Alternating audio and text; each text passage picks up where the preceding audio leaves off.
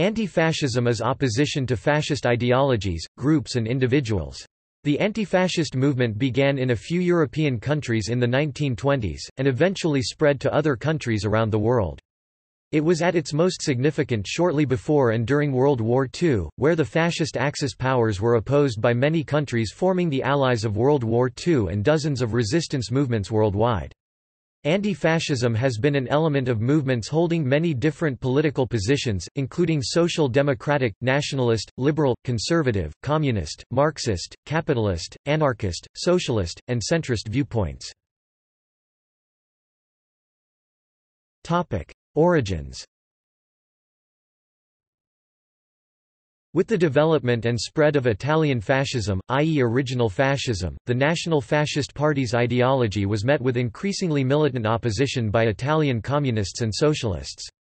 Organizations such as the Arditi del Popolo and the Italian Anarchist Union emerged between 1919 to 1921, to combat the nationalist and fascist surge of the post-World War I period. In the words of historian Eric Hobsbawm, as fascism developed and spread, a nationalism of the left developed in those nations threatened by Italian irredentism, e.g. in the Balkans, and Albania in particular. After the outbreak of World War II, the Albanian and Serbian resistances were instrumental in anti-fascist action and underground resistance. This combination of irreconcilable nationalisms and leftist partisans constitute the earliest roots of European anti-fascism.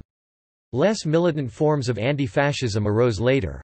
For instance, during the 1930s in Britain, Christians, especially the Church of England, provided both a language of opposition to fascism and inspired anti-fascist action.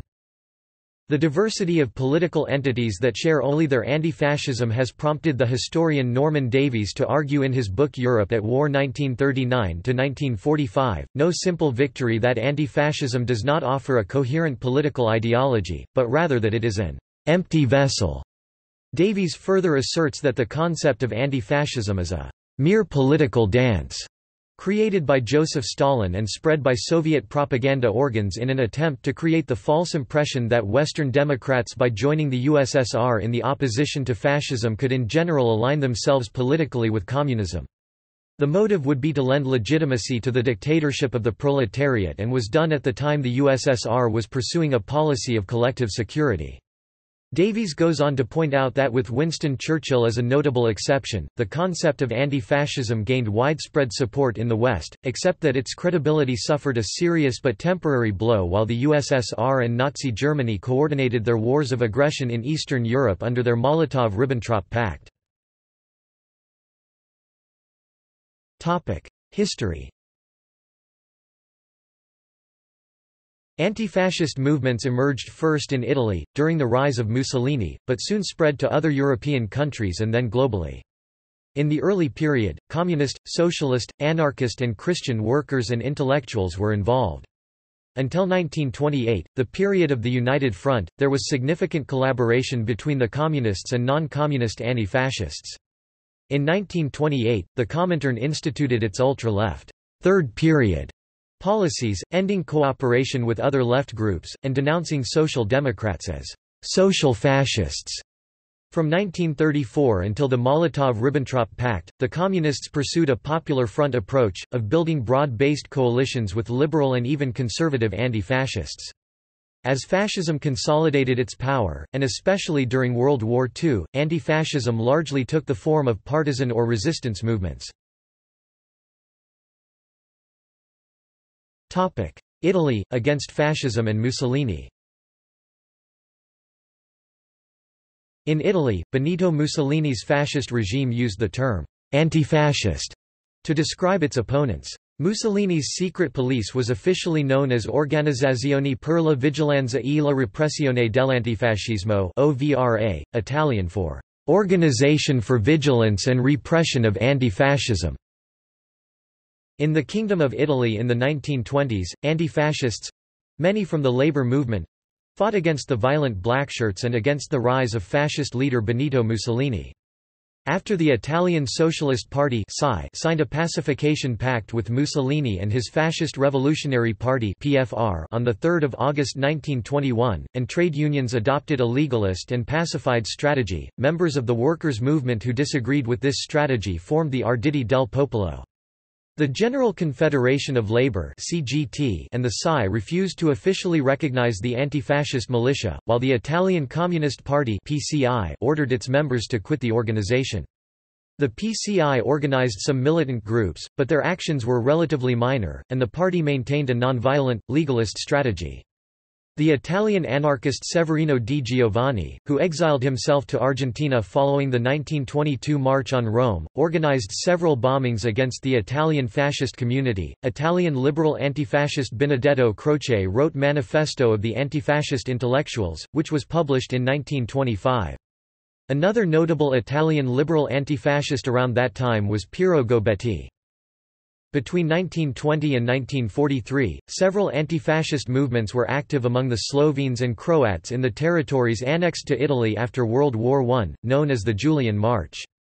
The most influential was the militant insurgent organization TIGR, which carried out numerous sabotages, as well as attacks on representatives of the Fascist Party and the military. Most of the underground structure of the organization was discovered and dismantled by the Organization for Vigilance and Repression of Anti-Fascism in 1940 and 1941, and after June 1941, most of its former activists joined the Slovene partisans.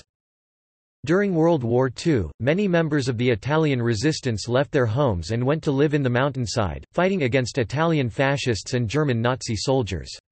Many cities in Italy, including Turin, Naples and Milan, were freed by anti-fascist uprisings. Slovenians under Italianization. The anti-fascist resistance emerged within the Slovene minority in Italy 1920–1947, who the fascists meant to deprive of their culture, language and ethnicity. The 1920 burning of the National Hall in Trieste, the Slovene center in the multicultural and multi-ethnic Trieste by the Blackshirts, Benito Mussolini who, at the time, was yet to become Duce, praised as being a «masterpiece of the Triestine fascism» Capolavoro del fascismo triestino.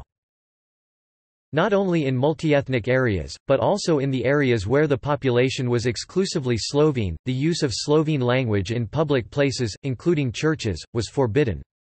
Children, if they spoke Slovene, were punished by Italian teachers who were brought by the fascist state from southern Italy. The Slovene teachers, writers, and clergy were sent to the other side of Italy. The first anti-fascist organization, called TIGR, was formed by Slovenes and Croats in 1927 in order to fight fascist violence. Its guerrilla fight continued into the late 1920s and 1930s when by the mid-1930s, already 70,000 Slovenes fled Italy mostly to Slovenia, then part of Yugoslavia, and South America. The Slovene anti-fascist resistance in Yugoslavia during World War II was led by Liberation Front of the Slovenian people. The province of Ljubljana, occupied by Italian fascists, saw the deportation of 25,000 people, equaling 7.5% of the total population, filling up Rab concentration camp and Gonars concentration camp and other Italian concentration camps. Germany, against the NSDAP and Hitlerism.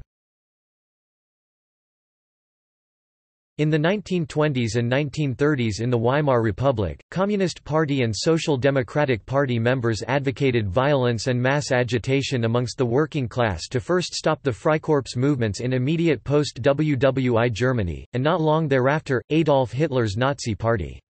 Soviet revolutionary Leon Trotsky wrote, "Fighting squads must be created. Nothing increases the insolence of the fascists so much as flabby pacifism on the part of the workers' organizations. It is political cowardice to deny that without organized combat detachments, the most heroic masses will be smashed bit by fascist gangs." There were several anti-Nazi militant and paramilitary groups. These included the Social Democrat-dominated Reichsbanner Schwarz-Rot-Gold formed in February 1924, the Communist paramilitary and propaganda organization Roter Frontkampfverband Red Front Fighters League or RFB, formed in summer 1924, and the Communist Kampfbund gegen den Faschismus Fighting Alliance Against Fascism, formed in 1930. The Roter Front was a paramilitary organization affiliated with the Communist Party of Germany that engaged in street fights with the Nazi Sturmabteilung. Its first leader was Ernst Thälmann, who would later die in a concentration camp and become widely honored in East Germany as an anti-fascist and socialist.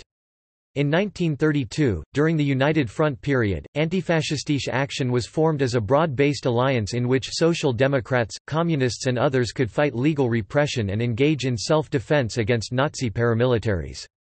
Its two-flag logo, designed by Max Kielsen and Max Gebhard, is still widely used as a symbol of militant anti-fascists globally. Spain, civil war with the nationalists.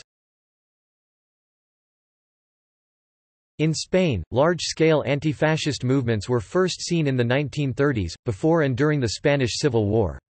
The Republican government and army, the anti-fascist worker and peasant militias (MAOC) linked to the Communist Party (PCE), the International Brigades, the Workers' Party of Marxist Unification (POUM), Spanish anarchist militias such as the Iron Column and the autonomous governments of Catalonia and the Basque Country, fought the rise of Francisco Franco with military force.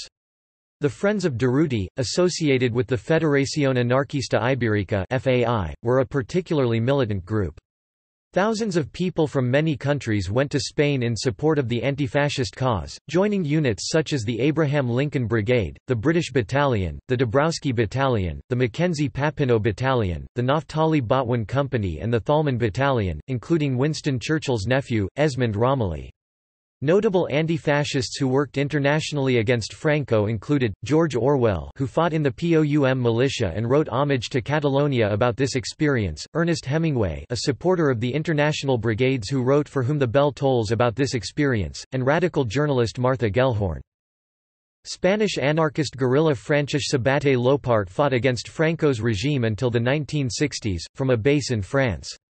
The Spanish Maquis, linked to the PCE, also fought the Franco regime long after the Spanish Civil War had ended. France, against Action Française and Vichy. In the 1920s and 1930s in the French Third Republic, anti-fascists confronted aggressive far-right groups such as the Action Française movement in France, which dominated the Latin Quarter students' neighborhood.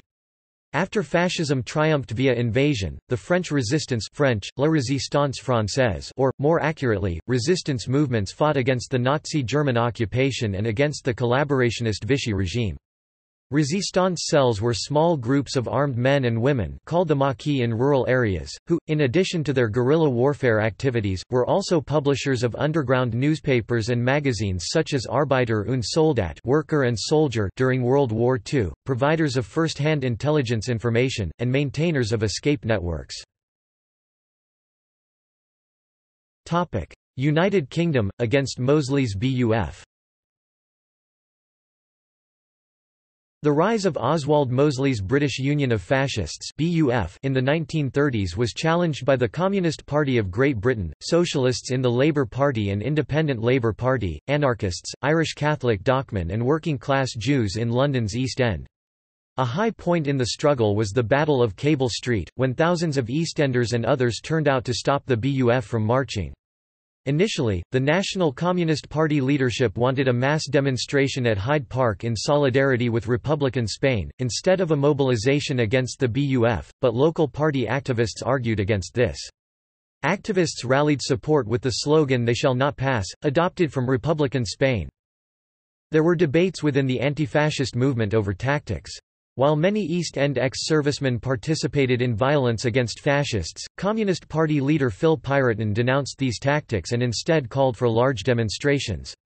In addition to the militant anti-fascist movement, there was a smaller current of liberal anti-fascism in Britain. Sir Ernest Barker, for example, was a notable English liberal anti-fascist in the 1930s. United States, circa World War II. There were fascist elements in the United States in the 1930s such as Friends of New Germany, the German-American Bund, the Ku Klux Klan, and Charles Coughlin. During the United States Red Scare after the end of World War II, the term, "premature anti-fascist" came into currency to describe Americans who had strongly agitated or worked against fascism, such as by fighting for the Republicans in the Spanish Civil War, before fascism was seen as a proximate and existential threat to the United States, which only occurred generally after the invasion of Poland by Nazi Germany and universally after the attack on Pearl Harbor. The implication was that such persons were communists or communist sympathizers whose loyalty to the United States was suspect. However, historians John Earl Haynes and Harvey Clear have written that no documentary evidence has been found of the U.S. government referring to American members of the International Brigades as premature anti-fascists. The Federal Bureau of Investigation, Office of Strategic Services, and United States Army records used terms such as communist, red, subversive, and radical instead. Haynes and Clear indicate that they have instead found many examples of members of the 15 International Brigade and their supporters referring to themselves sardonically as premature anti-fascists. Anti-fascist Italian expatriates in the United States founded the Mazzini Society in Northampton, Massachusetts in September 1939 to work toward ending fascist rule in Italy. Political refugees from Mussolini's regime, they disagreed among themselves whether to ally with communists and anarchists or to exclude them.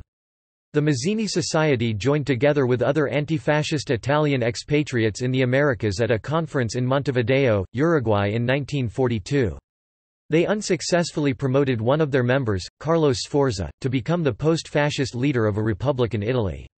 The Mazzini Society dispersed after the overthrow of Mussolini as most of its members returned to Italy. After World War II. The anti-fascist movements which emerged during the period of classical fascism, both liberal and militant, continued after the defeat of the Axis powers in response to the resilience and mutation of fascism in Europe and elsewhere. In Germany, for example, in 1944, as Nazi rule crumbled, veterans of the 1930s anti-fascist struggles formed Antifaschistische Ausschüsse, Antifaschistische Committees, or Antifaschistische Action groups, all typically abbreviated to Antifa.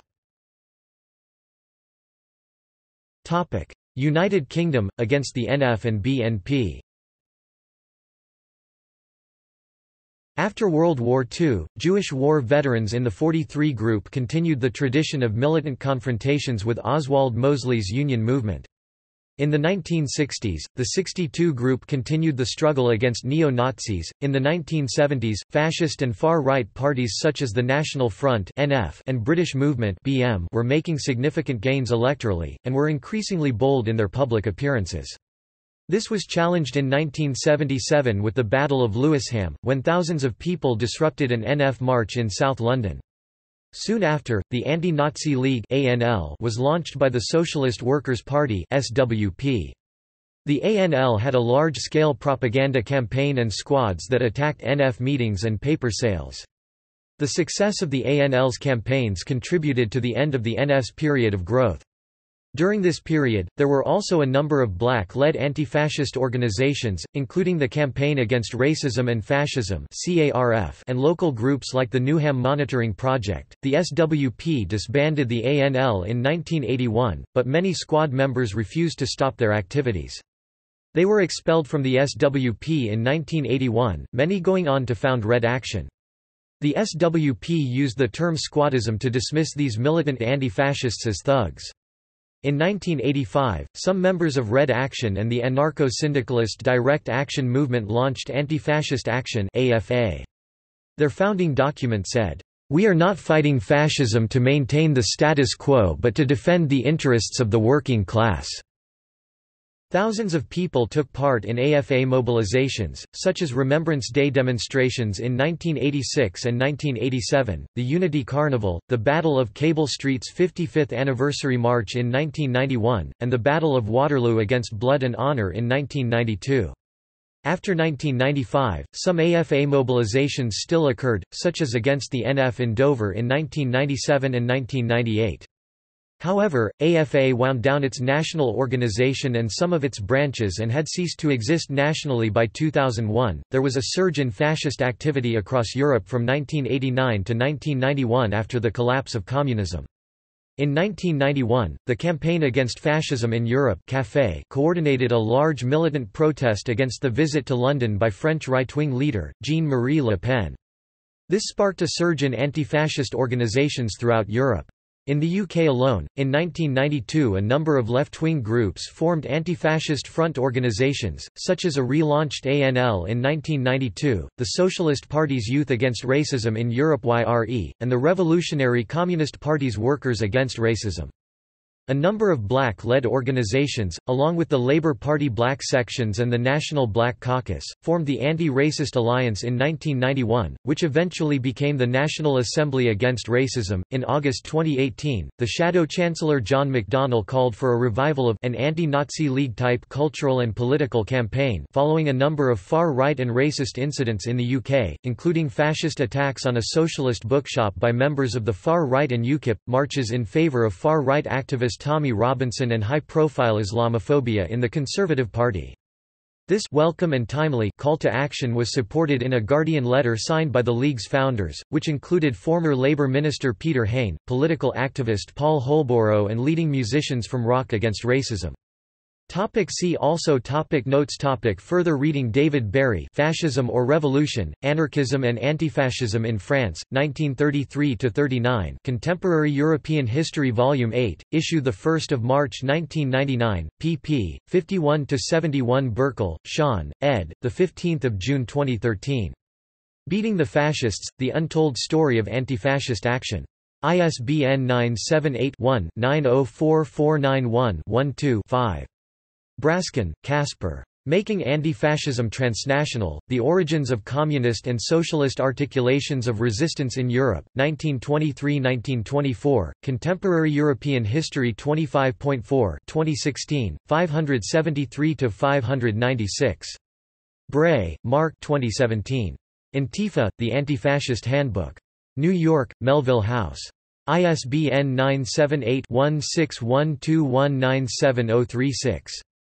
OCLC 1016082358. Bullstreet, K. 2001. Bash the Fash, Anti-Fascist Recollections 1984–1993. ISBN 978-1-873605-87-5.